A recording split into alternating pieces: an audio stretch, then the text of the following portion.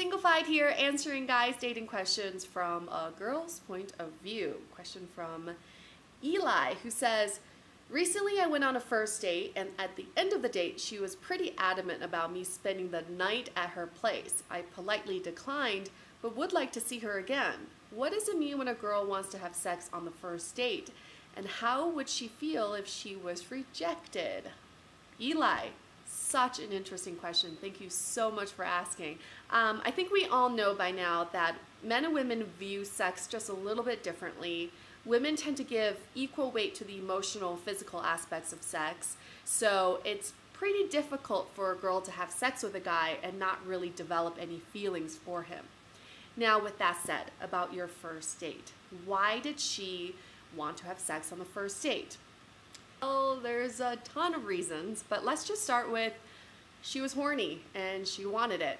And she wanted it from you. So you should be flattered that she was so sexually attracted to you that she even propositioned for you to sleep over. That's a pretty bold move and a very horny move. But that's all that really means, is that she wanted to have sex with you. Doesn't mean that she wanted to have your babies. How does she feel after being rejected from you? Yeah, it kind of sucks, you know, to be a girl and to be rejected from a guy after proposing sex.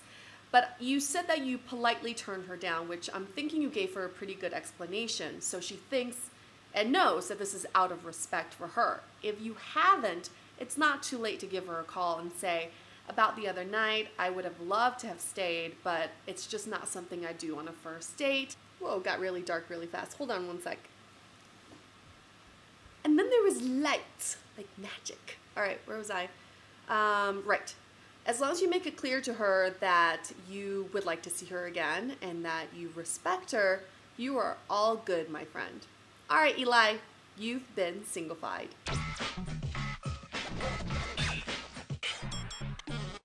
So why did she want to have sex with you on the first date? Well, she was horny.